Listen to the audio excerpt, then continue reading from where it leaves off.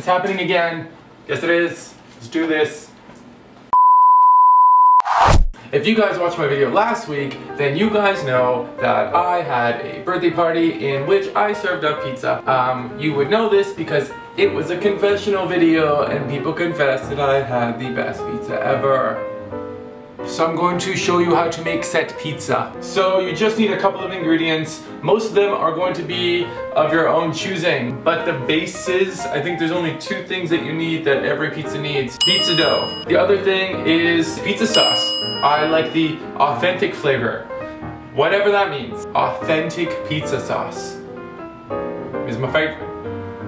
Outside of those 2 ingredients, use whatever you want. For the sake of this video, I use the following: basil, mozzarella cheese, sun-dried tomatoes, minced garlic, mushrooms, a lemon, and because my friends are so awesome, a toasted onion and garlic dip mix, which I'm just gonna try and get creative with. You will also need a pizza tray baking sheet thingy. So the first step is simple, obviously roll out your dough. But we are not going to use a rolling pin, we're gonna use our bare hands. So obviously we need to flour the place in which we are going to make pizza. Does it say the weight of this thing? 550 grams of pizza dough will make like 3 little miniature pizzas. Oh yeah, we're making miniature pizzas, we're not making big pizzas.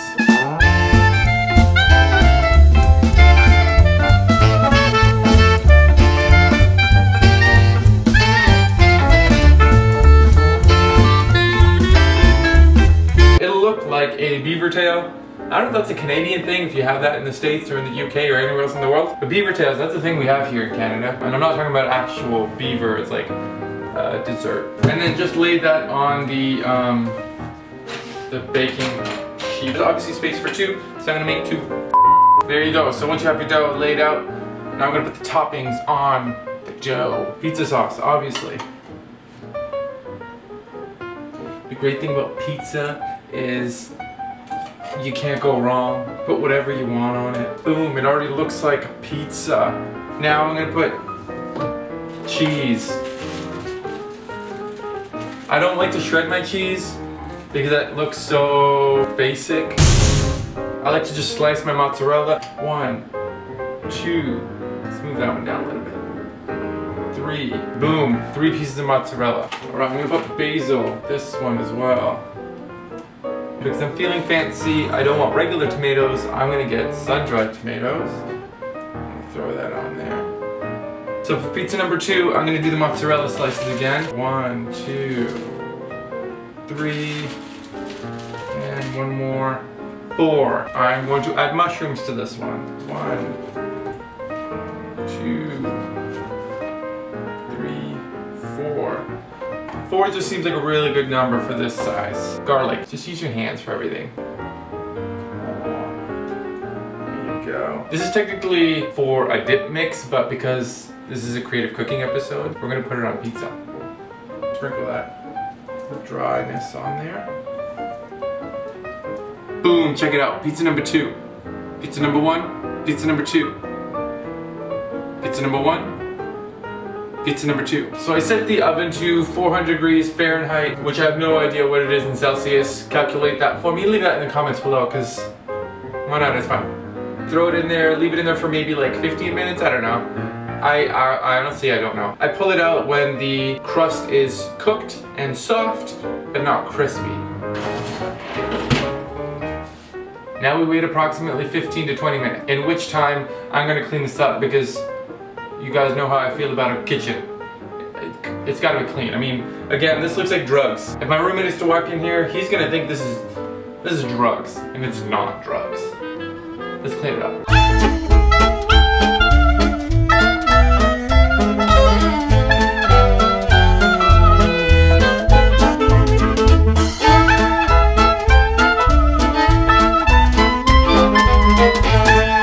Okay, cool, so we still have about 10 minutes, so I'm just gonna turn the camera off and I'll see you guys in 10 minutes.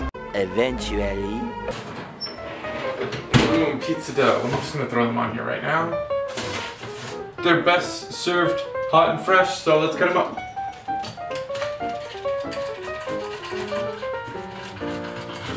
So it's pizza number 1, That's pizza number 2. I'm curious, guys, comment below, let me know.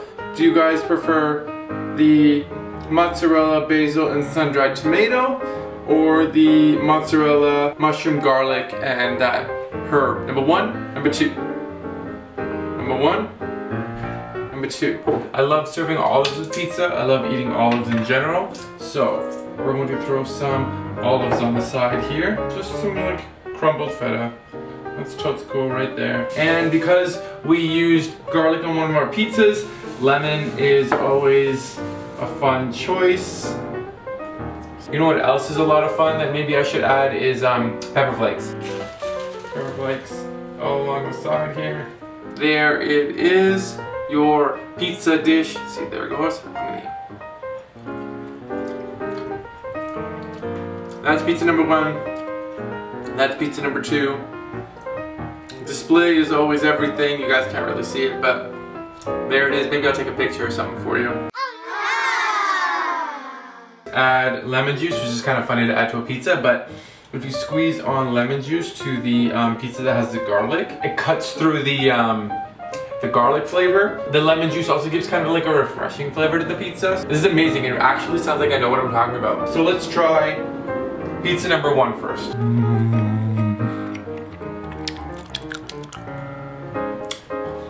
So outside of it completely burning my taste buds, it's delicious. I like the sun-dried tomato. Pizza number 2. This one's very garlicky. Can you smell it? If you guys, like I said, have seen Confessional from last week, everyone was raving about the pizza, so I was gonna tell you, fucking awesome. So that's it, you guys. I'm gonna leave it there for you. You guys know what to do. Like, comment, subscribe. So until next week, happy eats. Add olive oil to your pizza. It's a fun little taste.